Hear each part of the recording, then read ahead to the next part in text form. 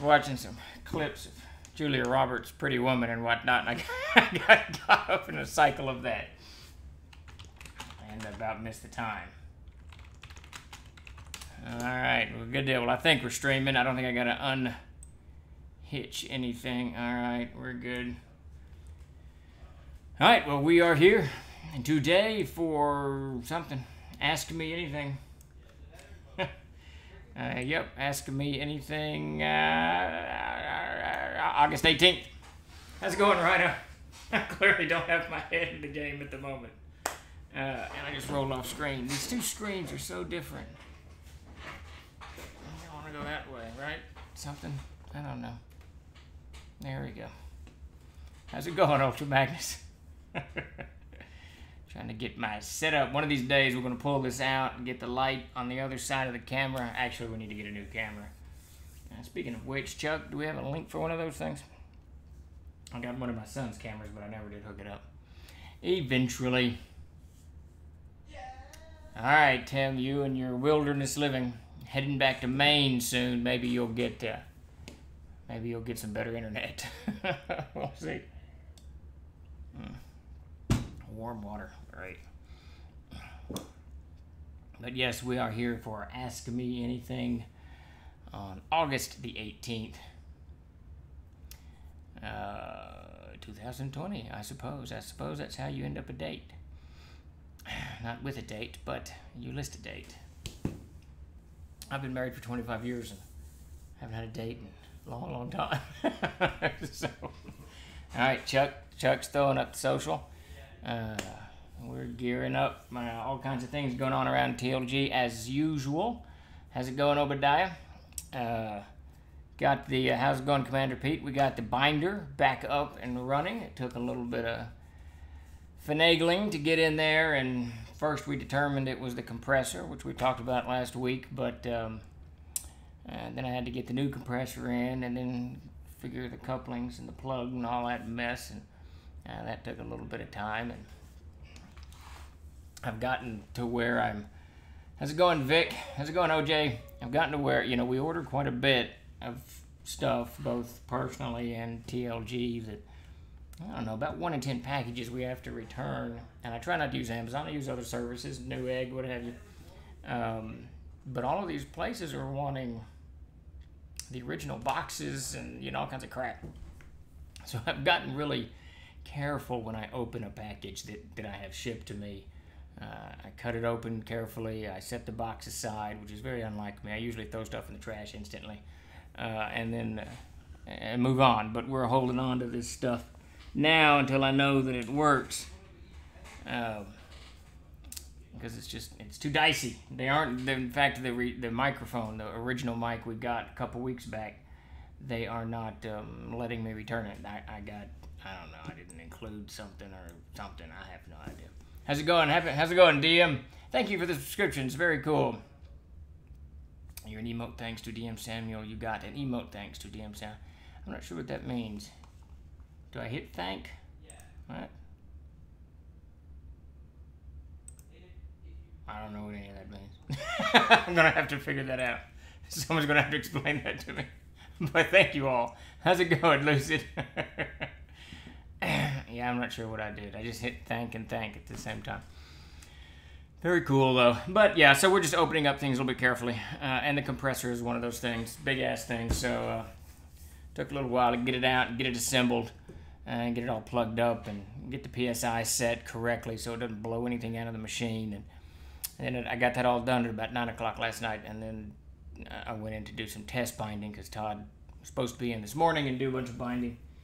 And I don't know, it mucked up about 4 books, and I kept adjusting the PSI, and we did a full run today. So presumably we've got a working machine again, which is very, very good, very, very good.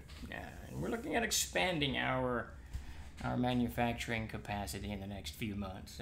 Tim and Davis and we've been sitting down talking about what we can do and where we can go, what's next, and what gaps we can fill out there. And we've got some pretty good ideas. So hopefully in the next, I don't know, near future, we're able to make some pretty interesting announcements. get me one step closer to my dream of a factory with some smokestacks. And I know that's not all cool with the environment and all of the global warming and whatever we're doing out there, but smokestacks are just cool. They're just cool. And of course, even what we're looking at manufacturing won't require smoke, so I'm just gonna have to put like some water vapor in there, so some water vapor comes out of the top or what have you. Epi, got my Codex Egyptium the other day. Thank you. Excellent. Good deal. Very happy with that one. We're rolling those things out very, very slowly, but we got about a third of them already gone, and hopefully this week and by the middle of next week, they're all out of here. I see. So do you mostly print your own stuff, or are you used as a printer for other local companies too? Well, yes and no. We were a printer we did our own stuff, everything but hardcovers, and we did that for years and years. We still do that to this day. We've done that since 2005. But up until about 18 months ago, maybe 2 years ago at this point, we outsourced. We printed for all kinds of companies all over the place, both local and other game companies, blah, blah, blah. But Mark Sandy, who was my full-time print master, he went part-time. So he comes in, a little bit each week, which immediately kind of killed that. I didn't really want to replace him with anyone. We gave pretty good rates on everything, and I was never 100% certain that time-wise into the machine, that at the rate that we were charging, outsourcing was worth it. Or doing printing for other clients was really worth it. And I didn't really want to jump up the prices because I know how difficult publishing can be. So we just kind of, when Mark said he wanted to go part-time, we just shut that side of the business down. I think we still do a little bit of work for GaryCon and a little bit of work for GameholeCon when they have conventions that are actually people, showing up with people. So we do a little bit, but not much. Mostly it's in-house and it's our own stuff. And I have to say, with as much product as we've been making in the last 3 or 4 months, it's a good thing because Amazing Adventures 5e alone, I think there was 11 titles with that. Codex Egyptium is coming out with 5 extra titles with it. I mean, it's just mountains and mountains of stuff. But, yeah, so we did, but we don't anymore. It's all coming. Let's see, which came first? Game company or the print publishing business? The game company did. We founded Troller Games in 1999. Matt Golan and I, Davis joined us, my brother, sometime around that time frame. And then we did our first printing and whatnot in the year 2000 and rolled off from there. And then I think it was Davis's idea actually to expand into owning our own print shop. One of the things in the early days that we struggled so much with was print costs, and this was pre-POD, so we'd have to print an X amount and kind of guarantee that we sold them. And then when the D20 collapse occurred, that left us holding some pretty big bills without any way to pay it, without no guarantees on sales and whatnot. So we had big prints, no sales, lots of lost money, about took a fall. And that's when Davis said, we just need to do this ourselves and forget the rest of this. I'm not sure what's happening here. Hype train, am I supposed to be? I don't know what's happening. At any rate, so there's all kinds of things going on in my feed here.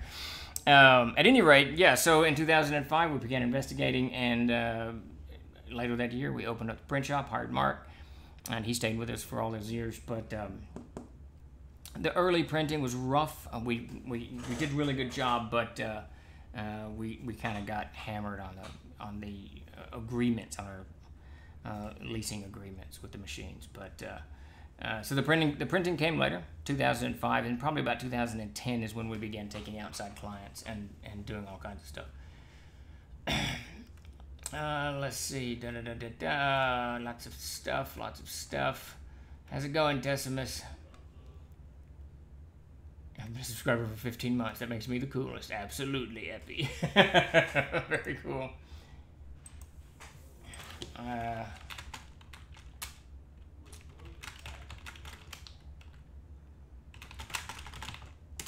Excellent.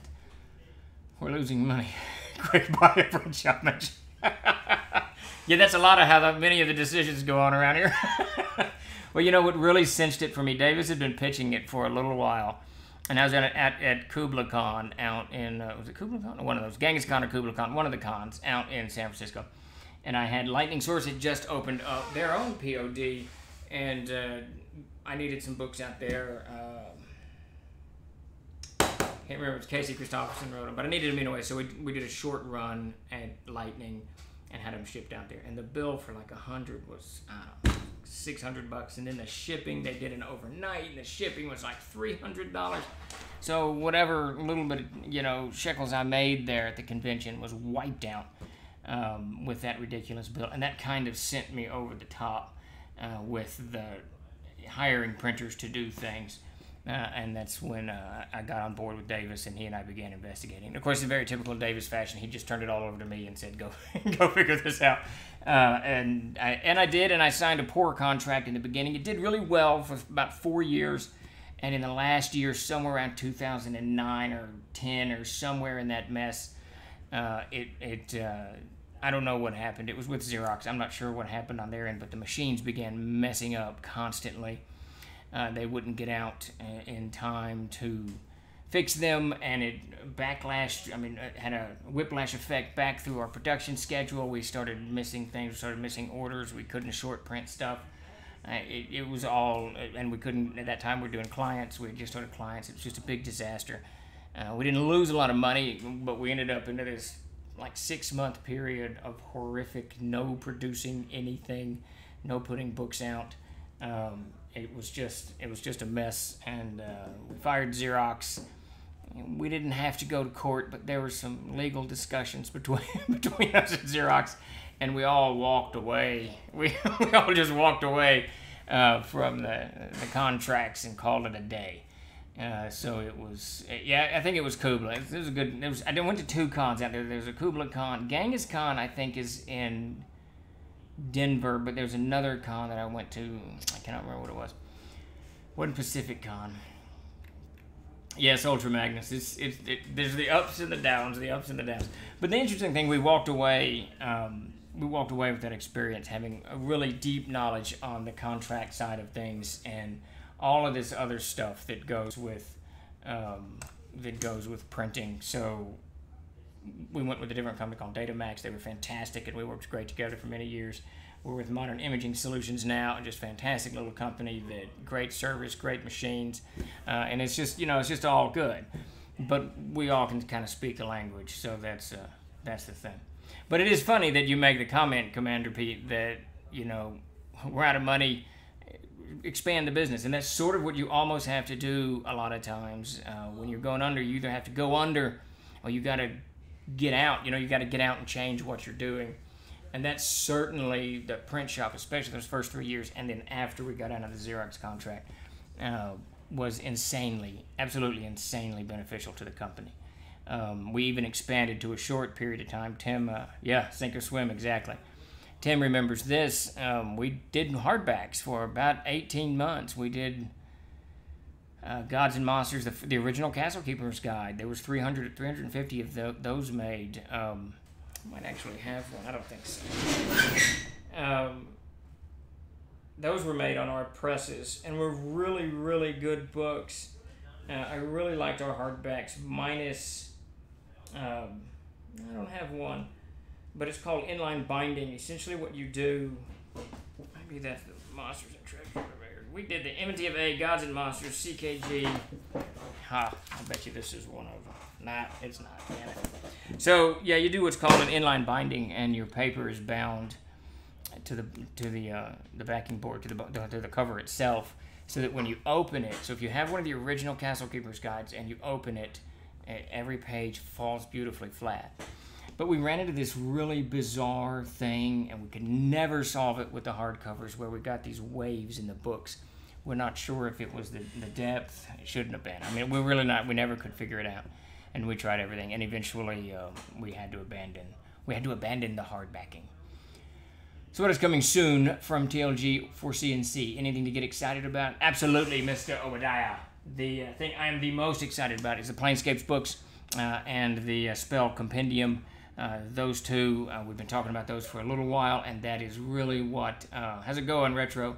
That is really what I'm wanting to get into, and as we wrap up 𝚃𝚘𝚕𝚔 and get the shipping for Egypt down, my attention goes fully on to both of those. I haven't decided which one we're going to do first. Probably the spell compendium, simply because it'll be easier, and it's something the game really needs. We've got spells all the heck over the place. We've got them in the Elemental Spellbook and the Player's Handbook and the Adventurer's Backpack. We got they're just all the heck over the place. And I want to wrap up the Rune Lore spells. So coming very, very soon, we'll be doing a Kickstarter on that. And in the immediate future, within the next 2 weeks, as soon as I get a few minutes, we're gonna have Rune Lore up and on the Rune Lore Adventures up and on Indiegogo. So we got quite a bit going on. We need to. Everyone here at TLG needs to wrap up specifically 𝚃𝚘𝚘𝚕𝚔 for 5e and Codex Egyptium and Codex 𝚃𝚘𝚘𝚕𝚔. Now those last two are done. They just need shipped it out of here. So that's kind of what the distractions are. I feel attacked. Why do you feel attacked, Jason? Who attacked you? So yeah, I mean, I'm super pumped about that, especially the Planescape stuff. The spellbook's going to be cool, insanely useful, very, very good. Yeah, we're almost there. Very, very good. But the Planescape stuff is something kind of new, and I was actually talking about this in the GM's Tricks the Trade I wrote today. That it's just, I don't know. There's a whole side to gaming that I think gets missed because it's hard to bring it to the table, and that's one of the things that we're going to try to do, is bring it to the table so that it's much easier to play. I struggle with this all the time when I run a Planescapes game, is how to do it without having to create an entire world every Thursday evening. You know, if they go from one plane to the next plane to the next, that's 3 worlds you've got to create. So something's got to give, I think, somewhere around in there. You could almost write a book on each one, maybe eventually we'll do, but the idea now is a 4 or 5 page treatment with encounter charts and other various and sundry. If you've looked in the Codex of Erd, you'll see, I don't know what any of this means, but am I supposed to be sharing this stuff, Chuck? What's going on?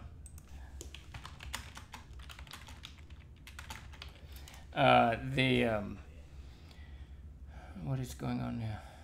I'm too easily distracted. I'm too easily distracted. What was I talking about? Planescapes. Yeah, in the Codex of Erd, you actually see kind of a template of stuff that we want to do that tells you how to travel and what you need and that type of stuff. All right, good deal. There's too much going on. Let me. You received a level 1 hype train emote, only visible to you. Share. So what am I doing? Am I frozen also?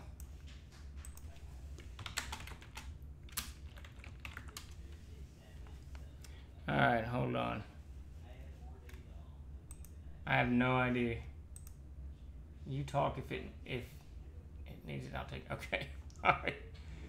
Okay. All right. I'm going to refresh mine actually because mine seems to be, that should not impact me. That just should be the thingamabob. Okay. All right. It's just it's too much stuff going on in my tiny little brain. Okay. All right. So I will ignore all of that. Good deal. Yeah, I'm not sure what's going on. I think the internet's finally crapping out on us all. Whatever shall we do without the internet? I tell you what we can do. I found this. Some of you, now it's kind of bent so it doesn't work well. Some of you may remember this.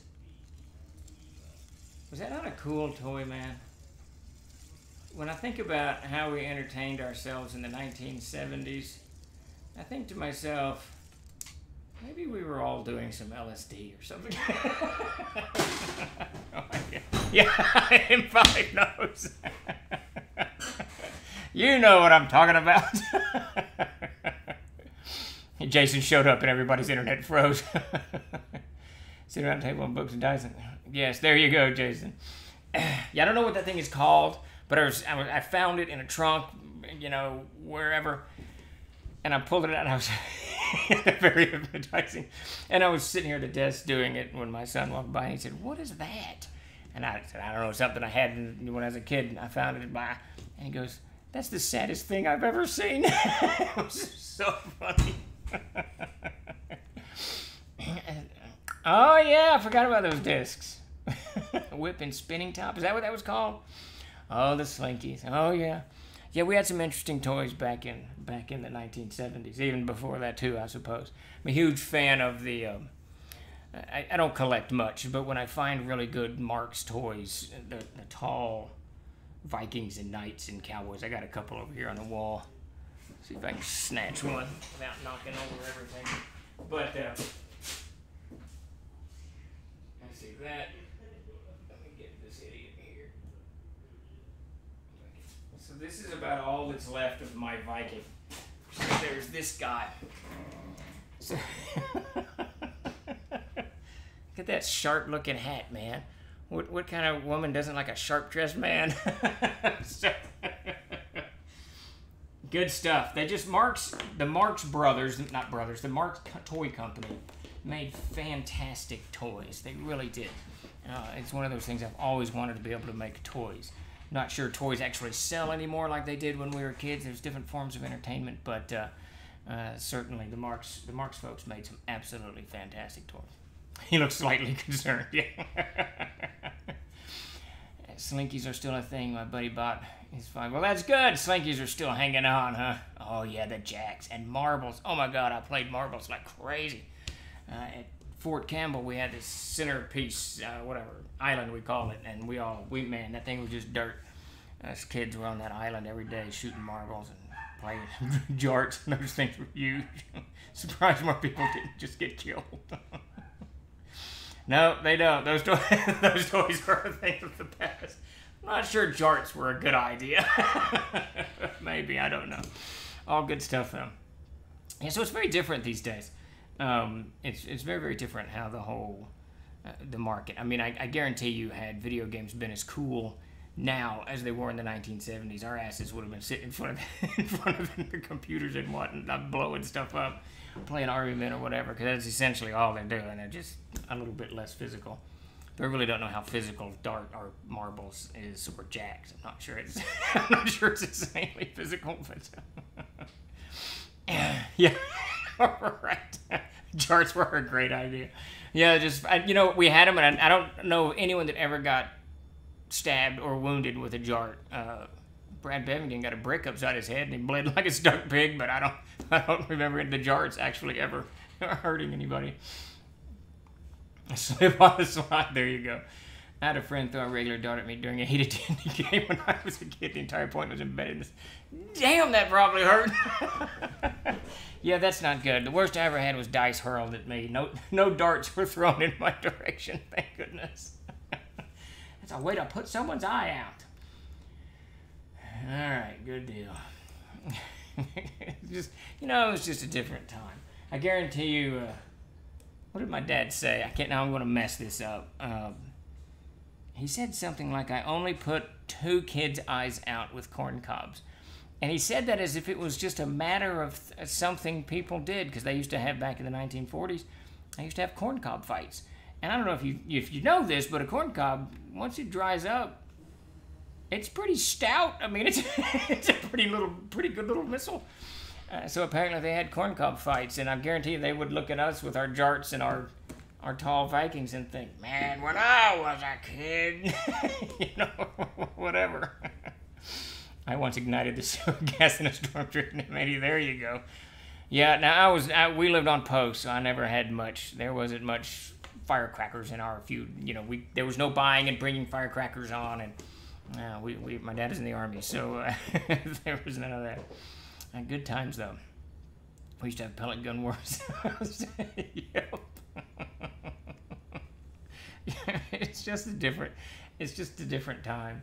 I don't know. It's just very, very weird. Of course, now if you remember too, in the 70s, if you want to break the nostalgia with it, There was a lot of kidnappings, a lot of children murdered. There was all kinds of crazy. The 70s were crazy, man. I mean, New York City was a disaster of biblical proportions.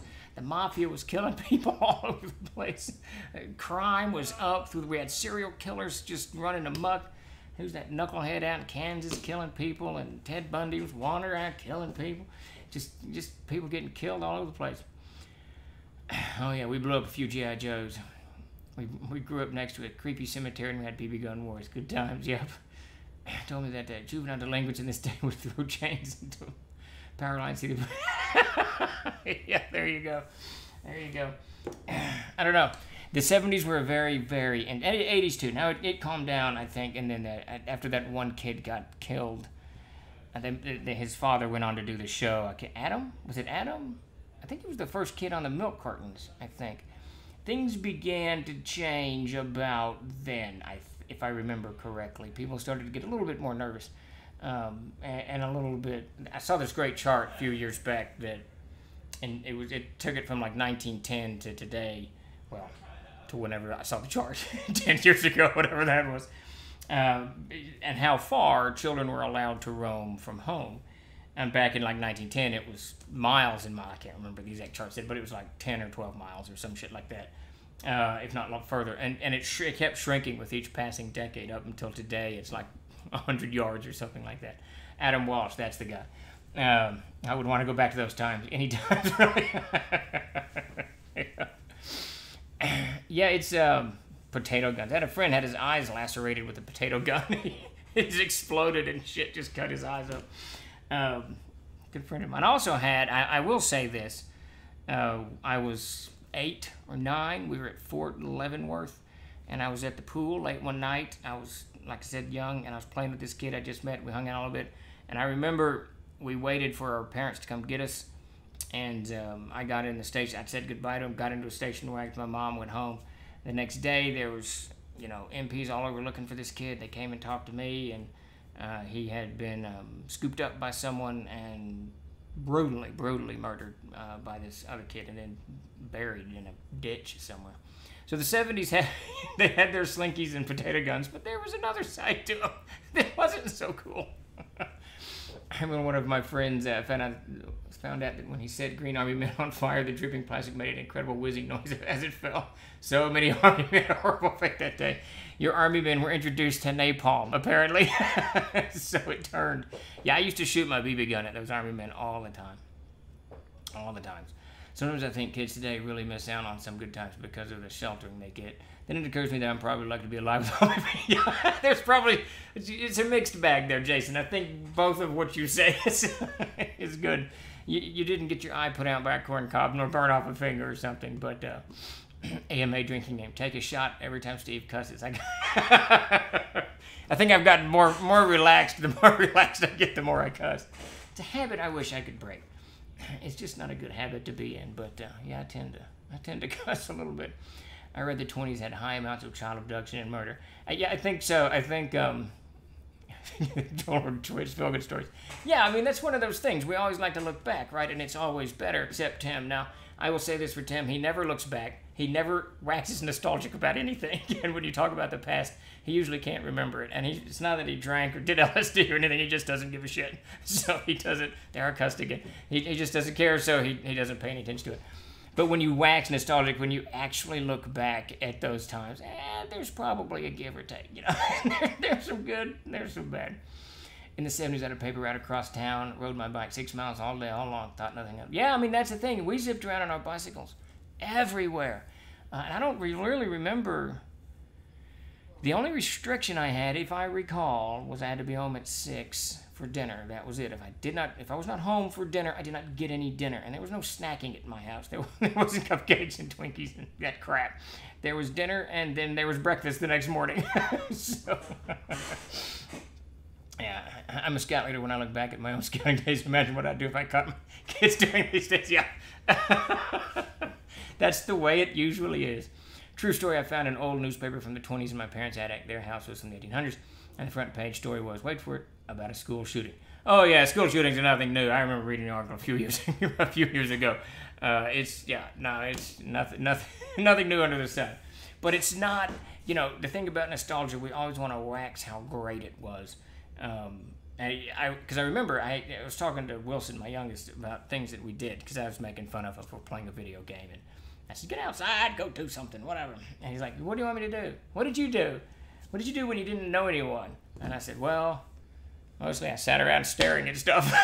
So, there was a whole lot of sitting there. I don't know, we don't remember it that way, but there was a whole lot of just sitting there doing nothing. I recall the stories my grandparents used to tell me about the 20s, 30s Chicago. My grandpa actually witnessed the St. Valentine's Massacre on his way home. Good God.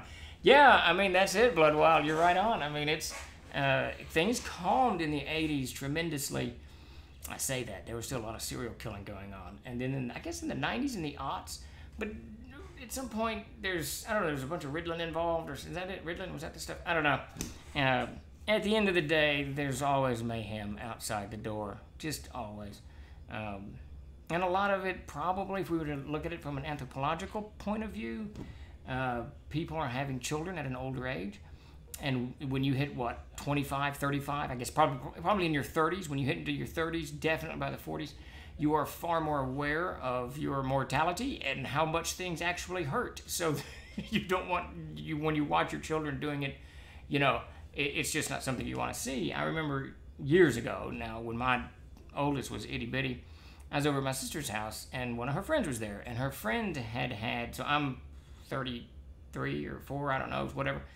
Her friend had a child very young, and like when she's 16, and the kid's like 5 at that point, or some shit, I can't remember.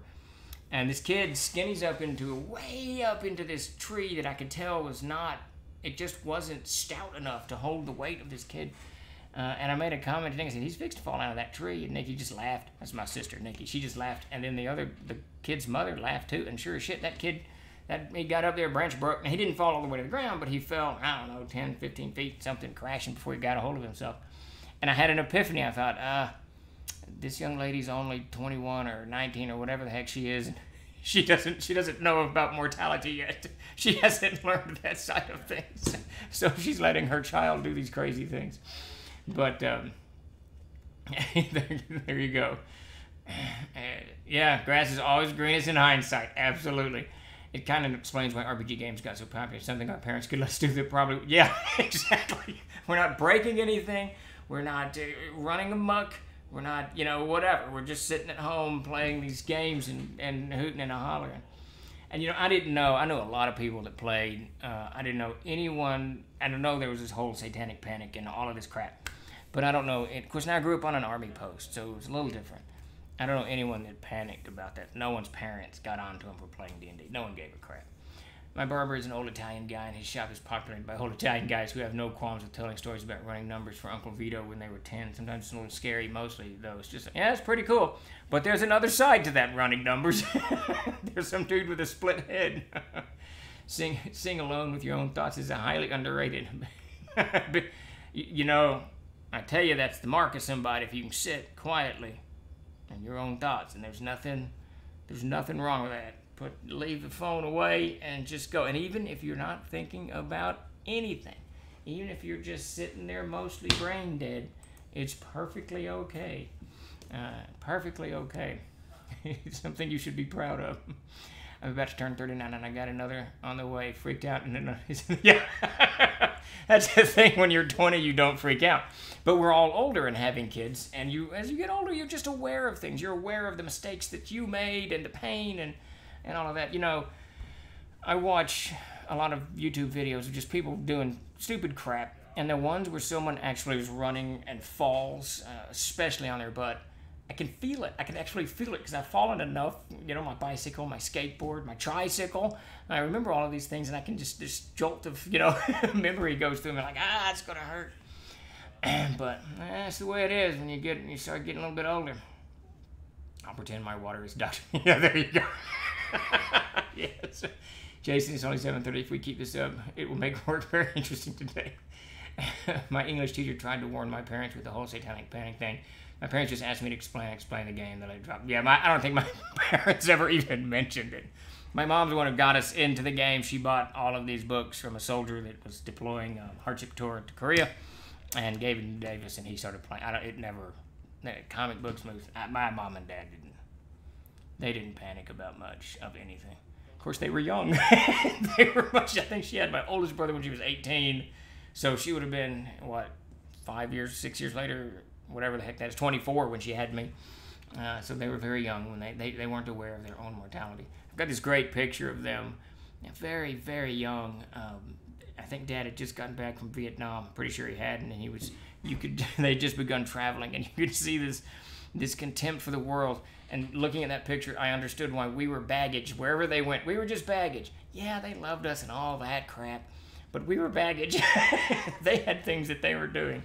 It's a pretty cool marriage. It lasted 59 years, so that's a pretty good score. Sundays I turn off my computer and just read and walk. Yeah, it's a good idea, Lucy. It's a very, very good idea. I try not to go to the computer at all on the weekends. I do invariably, but I try not to, because it's just, yeah. And of course my phone is, yeah. I don't have kids. I just buy hand soda blasters license. There you go, Jason. Carry on. I mean, for reason I try to let my kids have a lot of freedom to do stuff and sometimes get mildly hurt. I do too. Now, I will tell you this. Davis, my brother, who you all know, is the co-designer of Castles and Crusades. He's older than me by 2 years or such, and he's got no qualms about his children hurting himself. None whatsoever. Go to his Facebook feed. You'll see all kinds of crazy pictures. He puts them on boards and sends them out into ponds. I saw Henry was out there the other day shooting a bow. He hold his bow and compound bow, shooting it straight up in the air. And me and both of my sons like, what are you doing? And Davis is going, well. It's like, good Lord. So Davis is like he's 20 years old. It's great. Those kids are tougher than nails. I'll give them that. Bumper shines, grabbing the rear bumper of a passing car and winter getting pulled. Never had enough snow to do that, but that sounds like a very Canadian thing to do there, Willie. Kids need the freedom to learn. They do that, absolutely, Commander. They got to hurt themselves. If you're a young parent, let your kids hurt themselves, because if they don't, you're going to regret it by the time they're teenagers. Pain is a very good focus thing. We sometimes play D&D in my living room, so my parents knew exactly what we were doing, so they didn't give in to satanic panic like they might have. Yeah, I don't, it's weird. I ran into it, the first time I ran into it as a kid, I was at a gas station, and I went in to go to the bathroom, and there was some of those leaflets, the little, the booklets. It was a booklet, right? Whatever they did. Sitting on the back of the commode, and I picked it up going, what is this, and read it and showed Davis, and then somehow, sometime in the future, 6 months, a year later, I don't know, we started getting it in the mail. And Davis and I have talked about this. The only thing I can think about, the only thing I can figure out why that happened, because it's not like we put our address out there, but Davis used to order from we were both big comic collectors, and Davis was, of course in those days we weren't collectors, we were just comic readers, and we just bought lots of comic books. Davis ordered a lot of comic books from Mile High Comics out in Denver, Colorado, which I think they're still in business. I was in their shop not long ago, but about 5 years ago. But in those days, they were a great mail order service for comic books. And all I can think of is that somehow their mailing lists got in, those, whoever did those little booklets, the little religious booklets. Yeah, then we started getting crap in the mail. I still got some somewhere around here. It's a couple of the things that they sent us that were going to hell. Cool stuff. Whatever, man. Whatever gets you through the day. Let's see, man, I have stories about my mom's 3-day concerns about this headache panic, but they take too long to relate here. Yeah, we managed to, it sounds like most of us managed to avoid that. Honestly, don't recall everything I had, but my mom threw all my D&Ds in the wood stove. Oh, that sucks. Oh, wow, that's horrible. That's horrible. That's no good. Yeah, it happens, though. I mean, sometimes. Like I said, my parents. Oh, Vic, I missed something. We did that. I missed what you said, Vic. Let's see. What are we doing here? My mom gave me a book she'd picked up that included Metallica on a list of black metal bands. I gave her the lyrics to Creeping Death, which is about the Book of Exodus. That ended her concerns. Yeah, I listened to Johnny Cash in those days, so I don't think... I was a big country fan. Even so, my parents didn't give a crap. I mean, I don't know what I'm going to do with them. I got all these old eerie puzzles and eerie magazines and epic magazines and heavy metal. That stuff was all over our room, and my parents just didn't care. I didn't get to play proper RPG sessions until university, but was interested in the idea. In my mid-teens, had a notion I'd enjoy it. Yeah, well, you've joined it, and it's an awesome hobby. It is definitely that. My youngest just dove into it pell-mell this week. And he's been on World Anvil, of all places. I walked by and he had the World of Air up, and I said, "Hey, what is that?" He goes, "It's World Anvil. It's on your site." Very cool. I started playing AD&D in '79 at the age of 5 in my grandma's basement with my uncle who was in high school at the time. That's very cool. Not even close that genre. Who wrote that book? Not even close that genre. I see. Like, Jack Schick comic. Oh, there we go. Jack Schick. Schick Tracks. The religious booklets things. Horrible little text. That's it. Oh, black metal. There you go. I think the Satanic Panic in the 80s was more... yeah, definitely, Jason. Definitely. And it's become legendary now, of course. None of us that even got this stuff cared. I mean, I don't know anyone that got punished except Bloodwild, clearly. Bloodwild was one of the casualties. Without a doubt. Oh, that's funny. They're still up. That is awesome. I'll have to go check that out. I don't recall who wrote the book. It's called Satanism, the Seduction of America's Youth. There's all kinds of that stuff in the 80s. You know, the movies were getting kind of crazy and gory and all kinds of stuff, the 70s and 80s. And, of course, the 70s, shit was going crazy now. I mean, cocaine was blowing through the country like madness. Pablo Escobar was building his empire, and whatever knuckleheads had introduced it into Florida and Los Angeles, and it was spreading across the country. The mob was absolutely on crack, running around, shooting people all over the place. When did the mob get busted up? Like 80... 88, 89, so the 70s, the mob is at the height of their game. And then if you look at New York City, and I'm sure the other cities are just as bad, but prostitution, the peep show, strip joints, illegal gambling, massage parlors, drugs all over the place. The whole country in the 70s, it was a wild time. It was a lot of, and of course, Vietnam had just ended, and everyone's trying to figure out which way that this is going and that is going. The 70s was a very different time. So this reaction that people are having, concerned about Satanism, trying to understand why there's so many kidnappings and why these kids are getting molested and why there's so many bloody serial killers all over the place. You know, it sometimes defies explanation. So, they gotta figure it out, you know. I encountered Chick Tracks online, university again. I sent an email to their website complaining about them and actually got a reply. Oh, that's cool. Was it a nice reply? The only books I recall that were burned were the DMG and Deities and Demigods, since their covers were evil. Oh man, that Deities and Demigods probably worth a lot of money now. Satanic Panic was real here in Sweden. They talked about it on State Division. Definitely real here in Sweden. Oh, interesting. That's interesting. I don't ever remember it being on TV for us. I know the Gygaxes were interviewed on 60 Minutes? Is that on one of those news channels? But I don't ever remember it like... But again, I was on a military post. Things were very different, I think, in the civilian world and the military post. I don't know. I don't remember any of them. As a guy who was playing D&D in the 80s and became a Christian during that time, the number of times I had to explain to people that I wasn't performing any rituals, just telling stories and having fun. Yeah, I know, man, it's crazy. That's one of the hard things. Whenever I did have to talk about Dungeons and Dragons to people, it's rare that you play evil. Mostly you're killing evil. Mostly the purpose of the game is to just get gold, but you're killing evil. Orcs are evil, and well, they might not in later versions of the game they might have changed, but generally speaking, evil is evil, and you go and kill it. Oh, that's cool. World Animal looks like a great stuff. Yeah, it's funny that he was on. It's just cracking me up.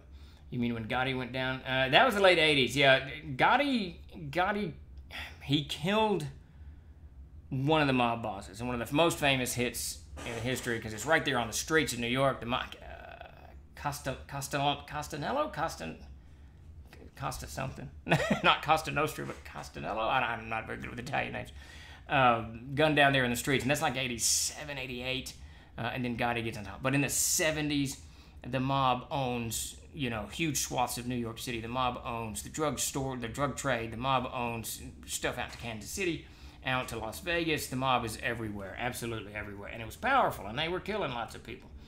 The 70s was a crazy time. A friend's wife is from the same neighborhood as Gotti, Oxygen Park, I think. Apparently it went downhill after he was arrested. Yeah, the mob is pretty much hard gutted in the late 80s, I think. And by the early 90s, they're pretty much... I'm sure they're still there. They're still mob families, but they changed. And from what I understand, they've completely changed their MO from being kind of overt to being very, very... like they were in the 1930s and 20s. Well, I guess they weren't in the 20s and 30s, but just very quiet and secretive and staying out of the limelight. Yeah, that's probably the one, Jason. It was probably on Donahue or Sally Jesse. I can't recall. Yeah, it was that there because Gary's trying to defend. I think that was after some kid, the tunnel incident in Chicago, where the kid goes out trying to do the tunnel or whatever. They just sell books. Are you talking about the mob? Gaming, pop culture, and history all in one show. Yeah, there you go. There you go for a while. But it is, I don't want to, whatever, defend these chick guys, whatever their company's called. But, in those days, everyone was trying to explain stuff because things seemed like they were going haywire pretty quick. And it probably had a lot to do with a lot of drugs on the street. When does Escobar kick in? It's the 70s, right? Because he's the one that, makes cocaine production kind of corporate, and he starts pumping. I can't remember how much it is. I know he's huge in the 80s, but I'm pretty sure in the 70s is when he starts to flooding the market with cocaine. So it's just crime is through the roof. We had Castro emptied the prisons, if you recall. That might have been in the 80s, though. When did Castro end? No, that was the 70s. I can't remember. 70s, 80s, around in there. So the times were crazy, and everyone was trying to explain what's causing what seemingly society is unwinding. And, in some respects, you can see that today. There's so much stuff going on, from the Black Lives Matter protests to the Antifa protests to, obviously the COVID mess, and then you've got just all kinds of things going on, all these riots and crime spiking in places like Baltimore and Chicago and blah, blah, blah, blah. And you wonder, you're looking at society, what's causing this? You're trying to find a solution for it. And a lot of times it's multiple solutions. But I can say this, I don't want to get caught up defending the chick people, and so I will say this. I can categorically say, I think, with some level of assurance, that Dungeons & Dragons did not cause the mayhem of the 1970s. I do not think Gary Gygax's creation of the game in 1970, whatever, led to, though that is interesting timing, isn't it?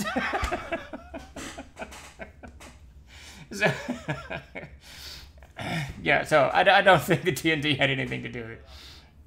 There you go. He founded his cartel in 76. Yeah, there you go. So he's pumping drugs into the United States by the 70s, and by the 80s it's crazy.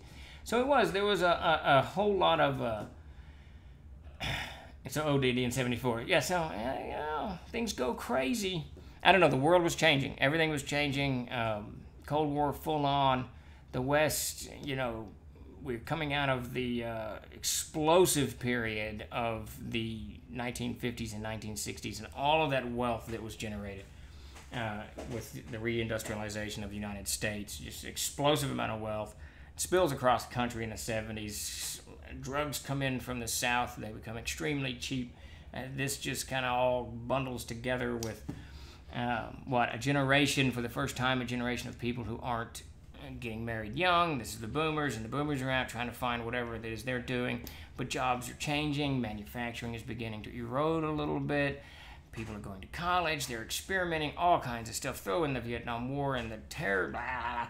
All of this stuff, and you've got this kind of almost a perfect cauldron of madness that is the 1970s, that we all grew up in. It was so very much fun. Question, have you thought about doing an online convention? Goodman Games and Fargot did something in the past, and I think they're planning a future weekend for gaming. Wondering if something Troll Lords might do. Yeah, absolutely. It's definitely, we talk about it all the time. And really that's in Chuck's bailiwick. He's going to have to kind of organize it, and then we got to figure out when my schedule is clear so that I can be a part of it. But we definitely want to do that. It just makes sense all the way around.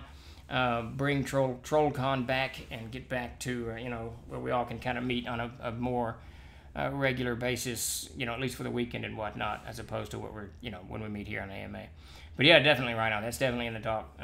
It's part of the structural issue, organizational issue that we're having here in TLG. We've had enough growth in the past 3 years, and we lost a vital employee with Mark. I mean, he comes in part-time, but going from 40 to 5 to 10 is tough.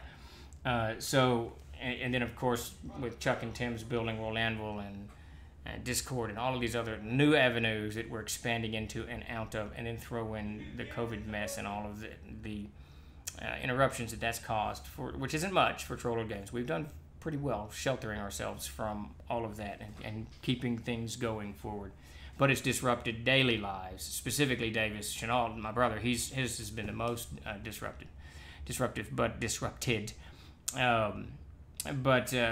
So things like the convention, there's so many things that we're working on, so many things that we want to do, so many stuff that we need to do, that the online convention becomes one of those. And it just, at some point, there'll be a sudden shift in focus, and that's what we'll be talking about, and then we'll start putting that together. Hopefully soon. As soon as we can get Gaxmore in Egypt off my desk, I'll have a lot more time. Disco was the true source of evil. Yeah, there you go. that might have been it. And see, that's another crazy part of it. When you look at the 70s, there's this explosion of just, I don't know, the wide collars too. What's up with those wide collars?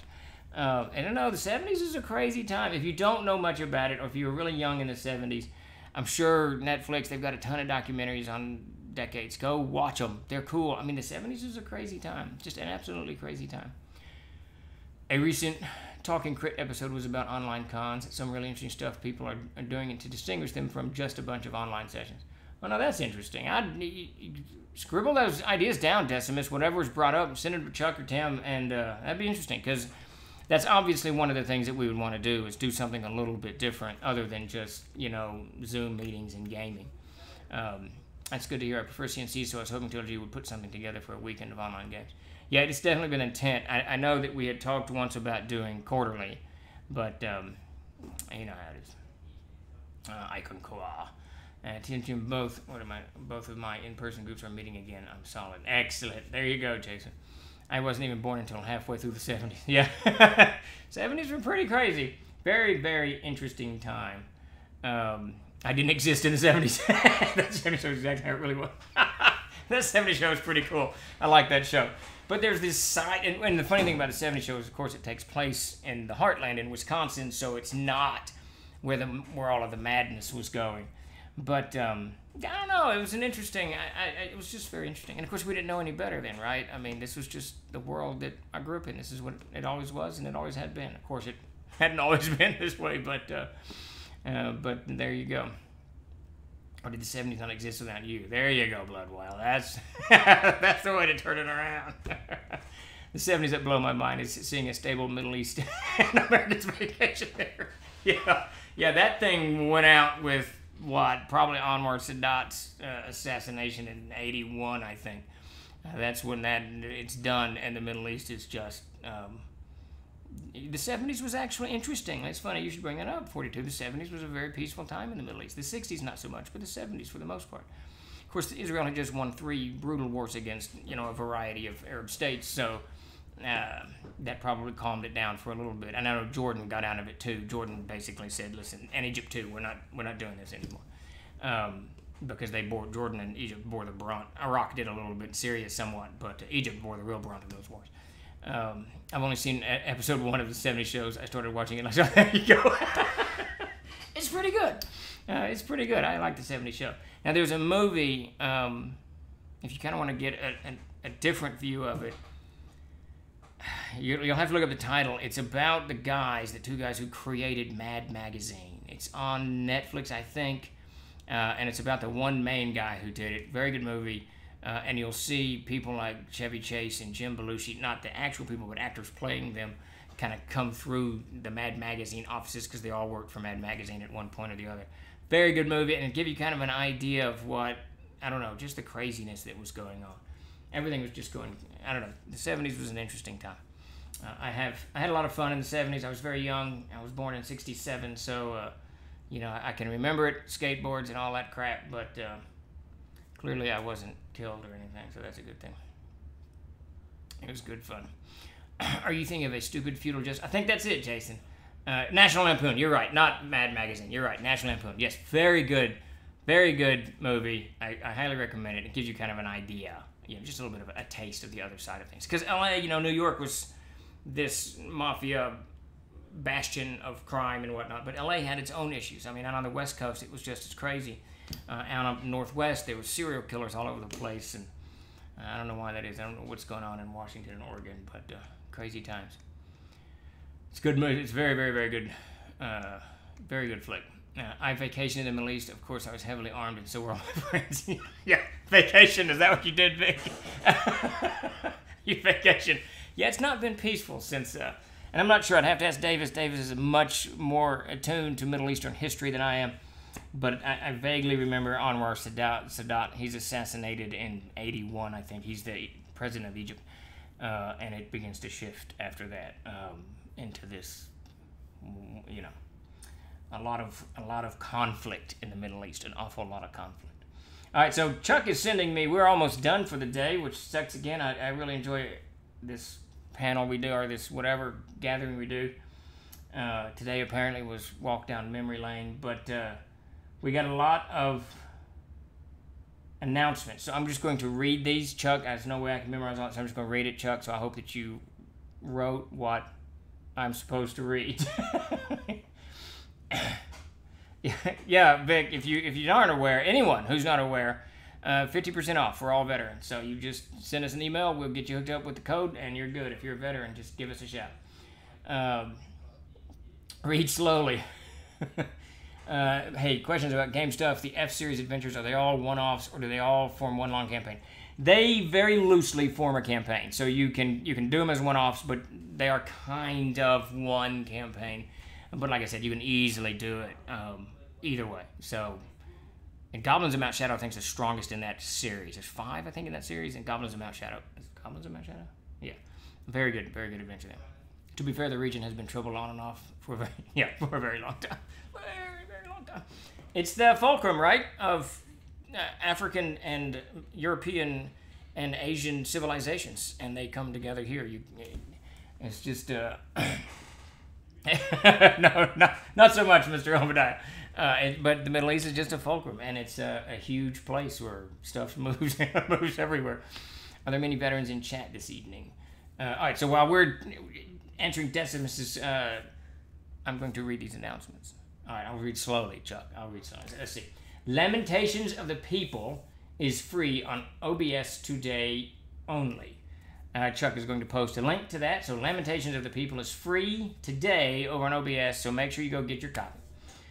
Tomorrow night, Wednesday at 7 p.m., Haunted Holler painting. So we're doing miniature painting tomorrow at 7 p.m. Definitely join us for that. Who's doing that? I can't remember his name. Hardy. Haunted Holler painting tomorrow at 7 p.m. Oh, we never did decide the day. Well, let me ask you guys. So, we're going to do GM's Tricks of the Trade either on Thursday or Friday. I'm on the road on Thursday and won't be back until 3. And that's assuming there's nothing goes awry on the road. Is a Friday show something you guys would attend, or should we just stick with the Thursday show and I make sure I make it back Thursday? So that's for GM's Tricks of the Trade. And we're doing a pretty cool one this year. We're doing this week. We're doing 5 RPG supplements that influenced me the most. Daniel Fisher, there it is. Thank you, Jason. I'd love to see him play in some CNC Living World type campaign, similar to that Paizo was done with the Pathfinder side. Just a great way. Now that would be very cool. Athelstan. I love that name. Let's see, Saturday, 10 a.m. Chuck Kumbo returns with the Haunted Highlands. He will be running his game 10 a.m. Central Standard Time on Saturday. And thank you all for the subs and the follows. We sure do appreciate it. Spread the word about the channel if you can, and let us know. But, so I'm not sure on the GM's Tricks of the Trade. I'm more inclined to move it to Friday. Simply because, you know how it is when I got a 3-hour drive back down the mountains on Thursday, and any number of a gajillion things could get in the way to Athelstan Hawk when I organized plays at him. Anything, either night is fine by me so long as my games don't overrun. Yeah, so I'm kind of leaning towards Friday. So just look for the announcement. We'll put that. We'll let everybody know. So let it be written. So Tim has decided Friday. We're doing it Friday. There you go. So we're going to do it on Friday afternoon at 4 o'clock, and we'll just roll it out same time. Plop down as it went off. Friday is good. Friday. All right, let's do it. Let's do it Friday, and then we'll let everybody know. And back to it. So that's check us out tomorrow at 7, and Friday at 4, and Saturday at 10. And do not forget to Lamentations of the People is free on OBS today only, so snatch that up. I feel like there's something huge I'm missing, but I don't know what it is. We walked down memory lane. We walked down memory lane tonight with the 1970s. So I'm not sure how we ended up there, but there you go. Thanks a lot, Mark. Thanks for showing up. Thanks everybody for showing up. I think we're going to do some Metamorphosis Alpha. Covers mouth. Wait, what? What's going on? I'm missing something. Metamorphosis Alpha. You should have gotten a new book, 700-page book. And Egypt will continue to ship. There's something big. I don't know what it is. But I think we're going to do Chick-fil-A today. My mom's in town, and she... in November... I don't know. I don't even know what's going on anymore. Just people, y'all are just shouting stuff, and I don't know what's going on. I don't know why Jason's covering his mouth and Jason's shouting, or Chuck's shouting in November. At any rate, I'm out. You guys have a great rest of your evening, and we will see you tomorrow and Friday, and then we'll see you again Saturday for Chuck's game. Thanks everybody for showing up. Thank you for the follows. Thanks for the subs and all of that. And you'll have a great. What is today? Tuesday? You have a great rest of your week. Good God, I need to go eat some dinner or something. All right.